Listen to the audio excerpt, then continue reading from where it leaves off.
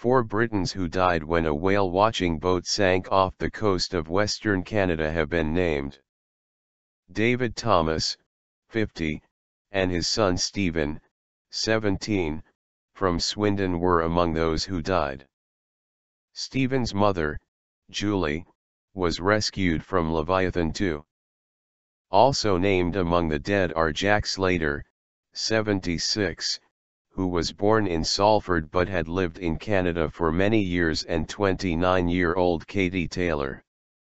Canadian government investigators are looking into the cause of the accident. Officials have said more of the 27 people on board could have died had it not been for the amazing response from locals around Tofino. An Australian man is still missing. Shocked and saddened.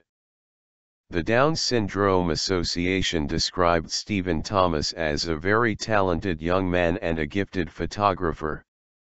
Chief Executive Carol Boyce said, "We were all delighted when Stephen's beautiful image Moraine Lake won the National My Perspective photographic competition last year."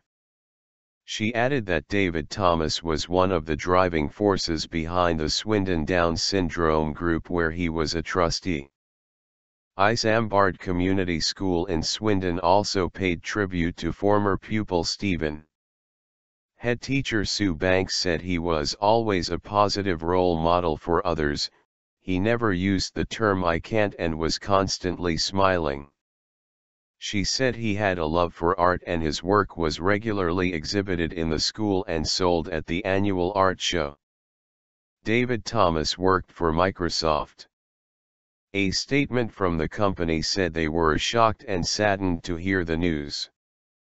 Michelle van der Bell, Microsoft UK General Manager, said, "Our thoughts and deepest sympathies are with their family, friends, and David's colleagues, and we will be doing everything we can to support them." Mr. Slater's family said he was a retired Navy engineer who had lived in Canada for over 30 years and had 3 daughters. He was on the boat with his wife, Marjorie, who is being treated in hospital. His daughter Michelle Slater Brown wrote on Facebook he was larger than life, a charmer, handsome, entrepreneur, engineer in the Navy. He was our dad, our lovely dad. I will miss him forever, but I'm grateful for all the times I spent with him. I love you, Dad. Ms. Taylor was also a British national living in Canada. Corinne Inu, Director of Operations at Jamie's Whaling Station and Adventure Centre, the company that owns the boat, said, "It appears the incident happened so quickly that the crew didn't have an opportunity to send out a mayday."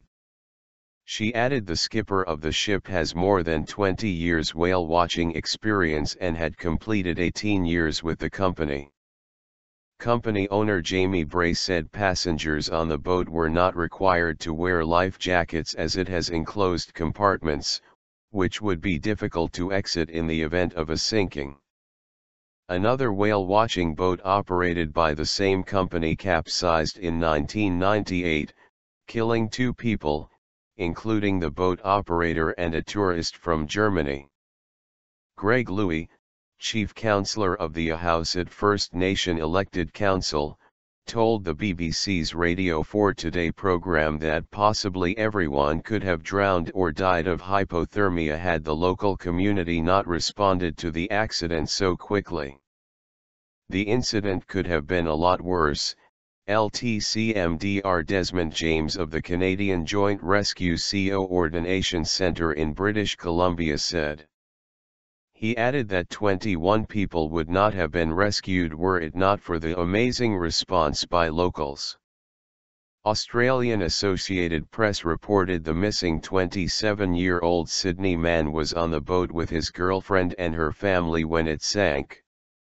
His girlfriend's father was among the 5 Britons confirmed dead, the news agency said. British Foreign Secretary Philip Hammond said his thoughts were with the family and friends of those affected by Sunday's incident. Canadian Prime Minister-designate Justin Trudeau said he was shocked and saddened by the deaths.